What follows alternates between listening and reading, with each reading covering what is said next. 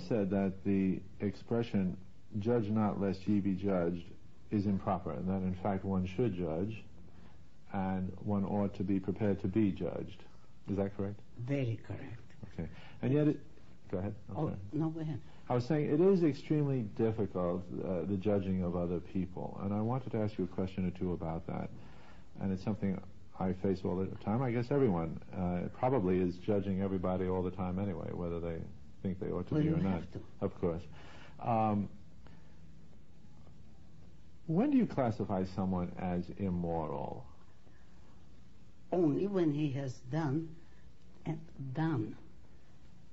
in fact, some immoral action.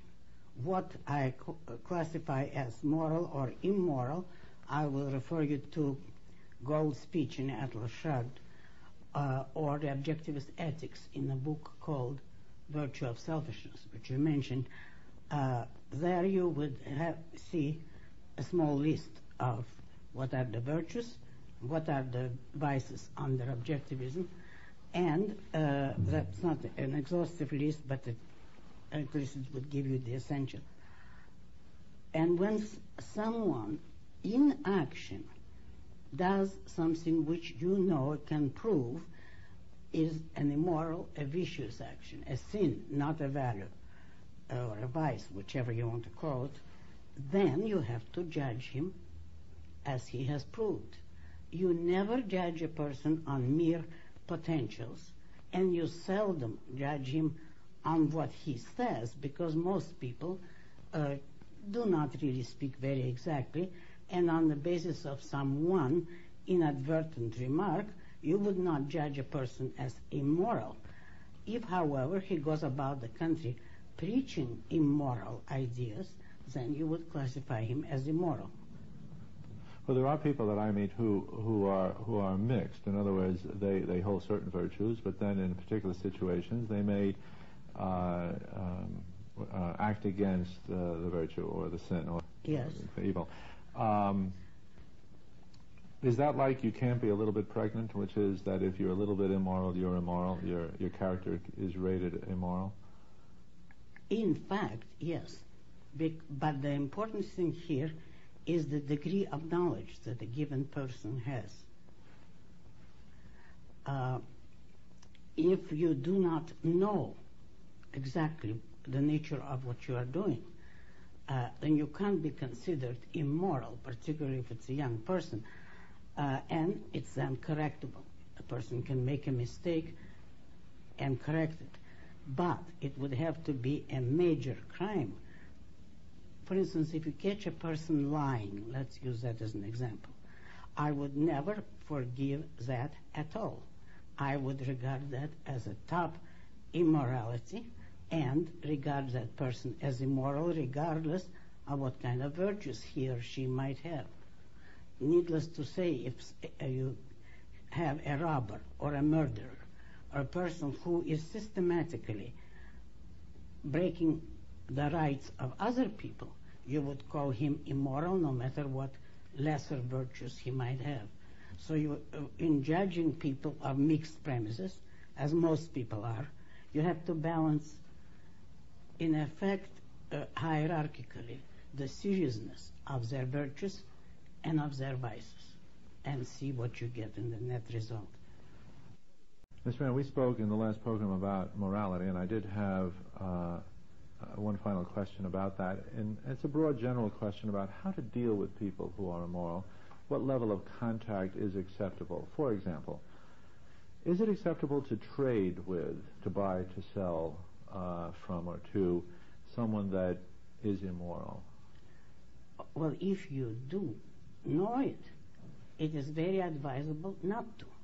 If you know someone to be immoral, dishonest, cheating you, or dealing with bad countries abroad, such as dealing with Soviet Russia, if I know it about a given person, I would not deal with him. But you cannot spend your life inquiring into researching and censoring the views of all the people you deal with, so that unless it's come to your knowledge, you don't inquire into the morality of people with whom your dealings are very simple, usually simply a financial trade. in a store. You buy a given product from a given store, and that's it. If, however, it is a more close and long-range exchange, if it's a question of for whom you'll work or whom you would employ, then you have to have more precise standards, and you certainly should not want to work for or employ immoral people. But here again, you have to be careful. If you cannot pronounce your employer immoral because he doesn't agree with you. You cannot set yourself up as his censor. You can only judge if he has not done anything immoral in his business and doesn't require any moral action from you, then you can accept him. If, however, you know that he's a receiver of stolen goods and he wants you to cheat customers, then you do not deal with an employer of that kind. Is there any reason to treat family members any differently than you would treat other people in this context? None whatever.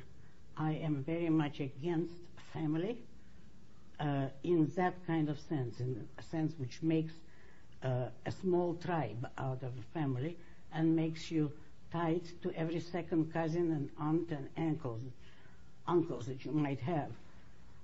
The only exception is, of course, in regard to your parents, because there the relationship is different from that to any other person, and you have to acknowledge that. Generally, you do not break with your parents as easily as you would with other members of the family. Other members you have to judge as you would every person you meet. If you don't approve of them, you don't become friendly.